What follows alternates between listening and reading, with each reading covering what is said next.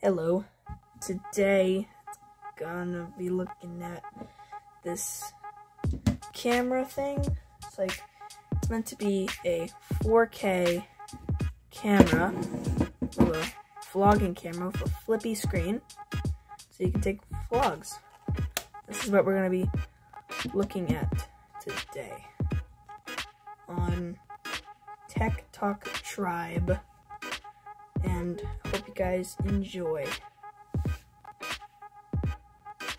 So, on the label here it says that it's meant to be 4K camera, and it has a flippy out screen so you can do vlogs. So let's see what it looks like on startup. It says welcome, and then it brings us to a shooting screen. Nice. So hey, it's kind of text, so we only have a limited time, but who cares? This is what, say hello to yourself. Anyway, there's a lot of different modes. Let's see.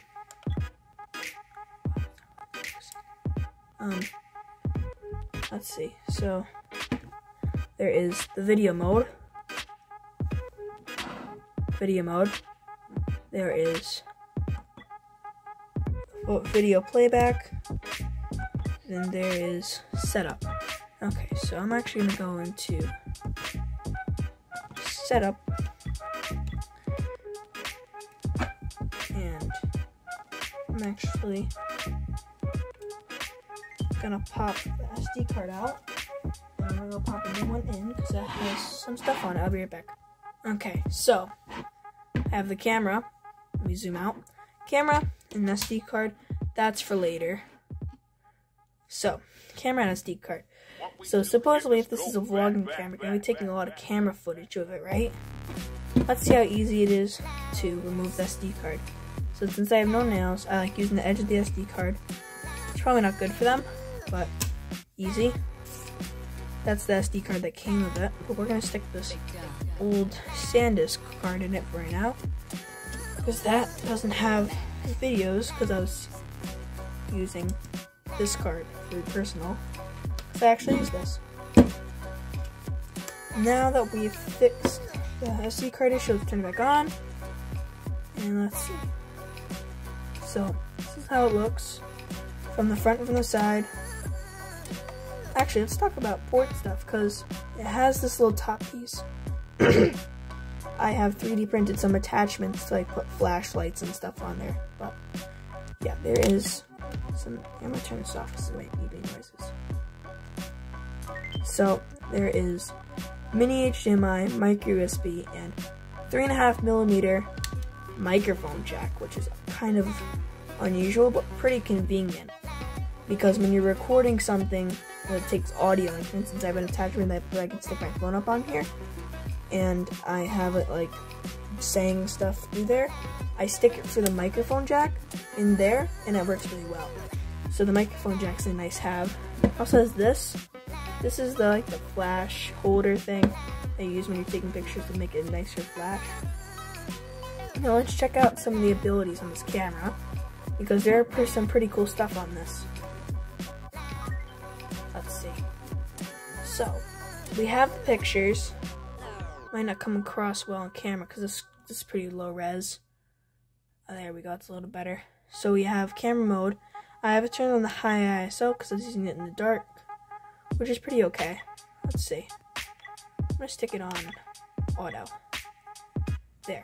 So it detects, I guess it detects hand movement. That's hand detection. That's hand detection. It's like when I go like that, it starts it, or wave. Hello?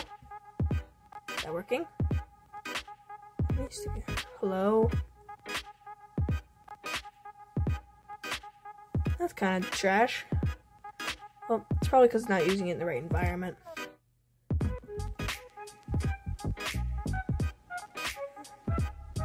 Okay, so that's actually really horrible. Oh, this screen isn't the best. Okay, there is flash, so you can use the flash, timing, and all sorts of other things that I don't really understand because I'm not really a camera guy. Don't ask.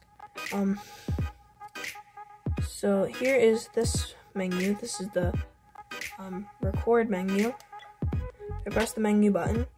It brings us to a whole bunch of different stuff. Like this is movie size or resolution. There's 4K, goes down to VGA. I keep it on standard full HD because why not?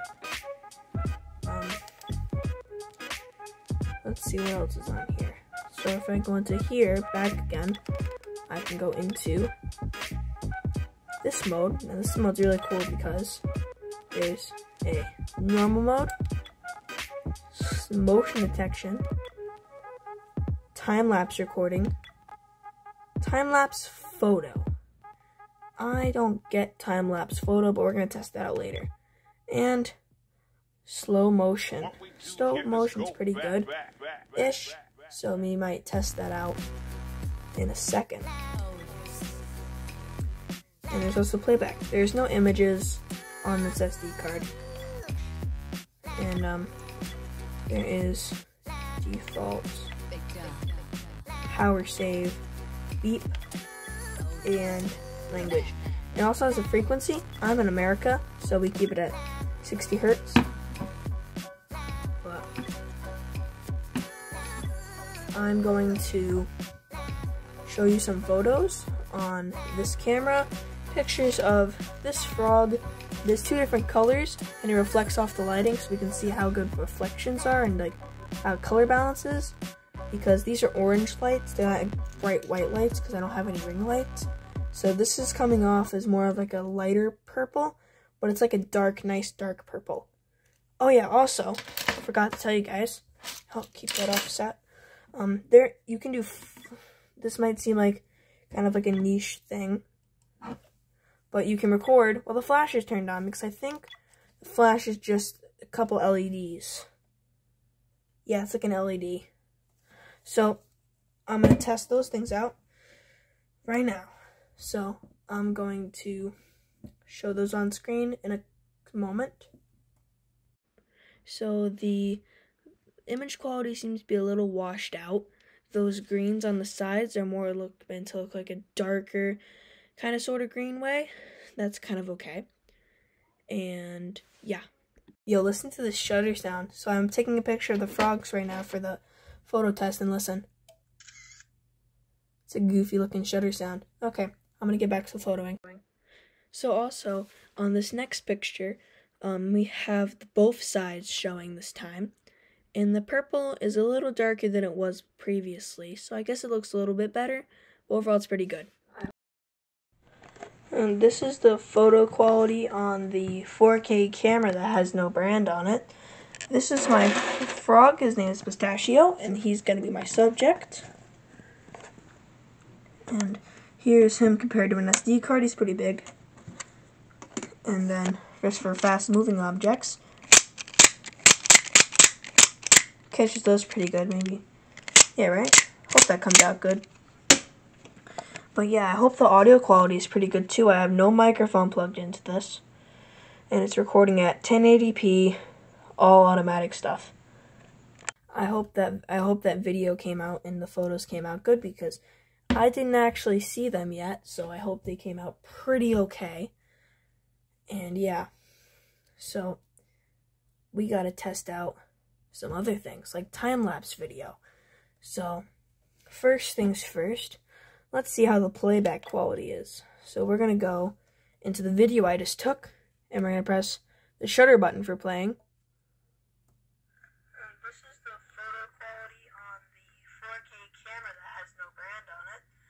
This is my frog. His name is Pistachio, and he's going to be my subject. And here's him compared to an SD card. He's pretty big. And then just for fast-moving objects,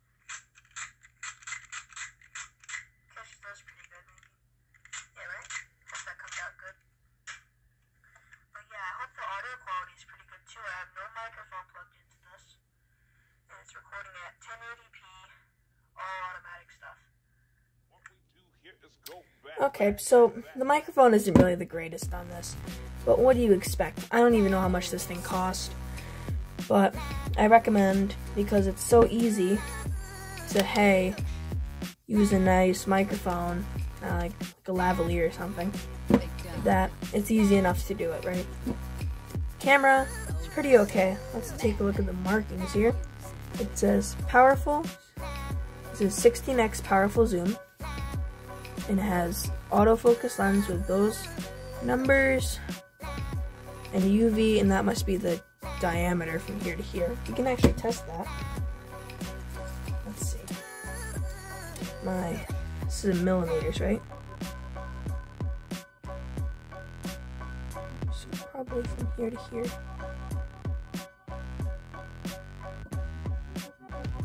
$35.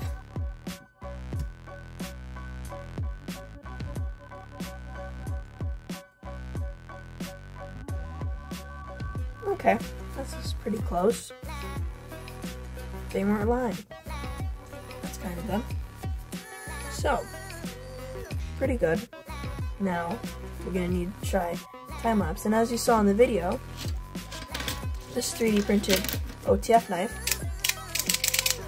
is pretty fast, because it's like probably like half a second at least. Let's test out the slow motion capabilities. Menu, it's kind of clunky to operate, but let's see. Motion detection is kind of iffy, so we're not really going to test that. But slow motion, and let's see how the recording comes out.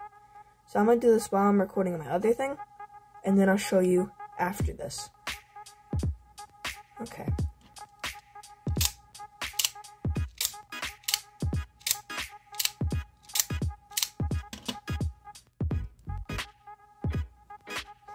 Okay, so it might not look good on the screen because recording a screen isn't really the best sometimes. So first of all, it's kind of hard to click the right button. There. So here is slow motion.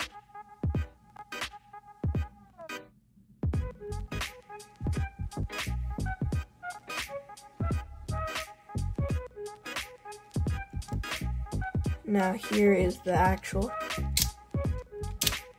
I feel like the slow motion is pretty okay. So I'm going to, because recording a screen, like I said earlier, is not really the best, I'm going to show the video in a moment after this segment. But now we're going to need to test out time-lapse video. But I don't really know how to test that out, considering that I have nothing that slowly moves around here. But, I wonder. Well, I guess we're not going to be able to get to that today. Maybe I will post a YouTube short of a time-lapse video by this camera. And I think that will come out pretty cool. Well, I'm probably going to show some of the photos that I took at the end and the parts that I need to put them at. And yeah. Oh, I almost forgot about this. I don't have all the stuff that this came with, but let me show you. By the way, it says bye-bye. But I don't have all the stuff that came with this, but I do remember what was in it. So it came with micro USB cable, battery cradle and charger, and this SD card, and a little carrying pouch, and a lens dust cover, which is, I don't know where that went, but I use this a lot. So yeah, that's all I have for this video, and I hope you enjoyed it, of course, because if you didn't enjoy it, why'd you watch all the way through? And yeah, thank you for watching Tech Talk Tribe, and I will see you in the next video. Peace. Don't worry, I didn't forget about the slow motion footage. That actually looks pretty good. So this is in the slow motion on that camera. It's pretty slow considering that takes around half a Mississippi to order to open and close. And yeah, the slow motion is pretty good. It is kind of dim in the video though, because I don't know, must just be the camera itself. Well, peace.